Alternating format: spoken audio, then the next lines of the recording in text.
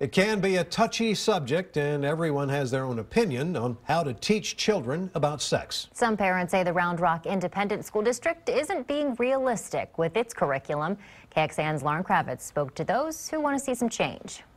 Raising middle school-aged kids can be a challenge. It's so different. These parents know. Ann Okamura has had the talk with her kids, but that doesn't mean they want to talk to her about sex. They will just clam up. They say, I don't want to talk about this. They may even walk away. That's where Okamura says schools should come in. Round Rock ISD is holding forums to inform parents of their sex education curriculum that promotes abstinence. When they came to the part of contraception, they basically said, we don't discuss that. We believe that should be discussed in the home. But Okamura says kids need to know the facts in case they don't choose abstinence. Schools should, let them know about what's healthy, different types of contraception if that's the way that they want to go. Of course, I want them to promote abstinence. Round Rock ISD has had the same sex ed curriculum for 5 years, but reviews it every year. For example, in 7th grade, they talk about how STDs spread, why it's sometimes hard to say no, and abstinence as the only sure way to avoid diseases and pregnancy. Francine Galco opted to pull her son out of the program. A lot of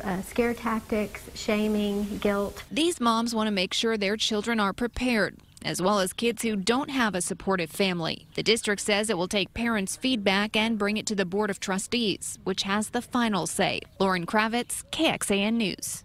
The next Round Rock ISD Forum will be held tomorrow night at Hernandez Middle School. It starts at 6 p.m. And we want to point out Round Rock encourages parents to talk to their children, as it is associated with reduced risky behaviors.